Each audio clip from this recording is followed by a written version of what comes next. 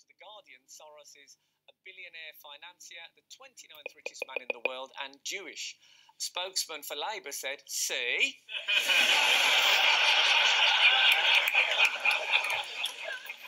Meanwhile, President Macron granted French citizenship to a man that rescued a child from a balcony. Watching the dramatic scene on YouTube, Donald Trump couldn't help but be moved, exclaiming, "We're going to have to build that wall a hell of a lot higher."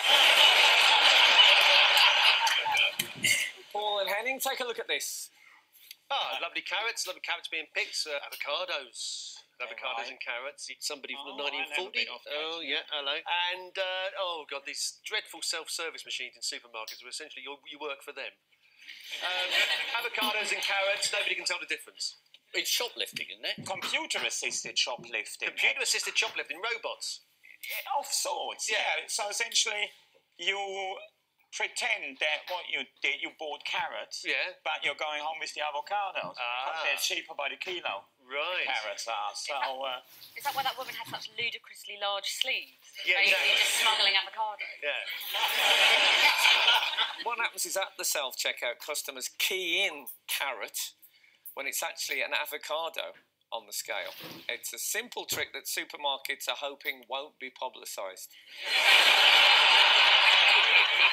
Criminology expert Emmeline Taylor was working with retailers to reduce shoplifting when something extraordinary emerged. One major supermarket discovered it had sold more carrots than it had ever had in stock. In a further shocking revelation, supermarkets found that 800 million more carrots were apparently sold last year than in 2013. Actually, I'm not going to say how I know this, but about, just for your information, 40 carrots, about 1 bottle of Prosecco, if anyone fancies.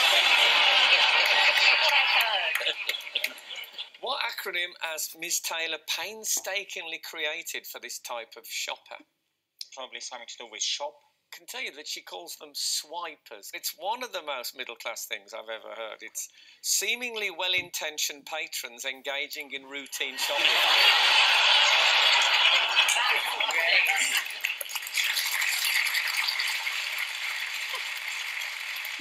Which high street shop do you hate the most? W.H. Smith. W.H. Smith. It's got the most number of complaints from a survey of 10,000 people. Yes, sadly. Yeah,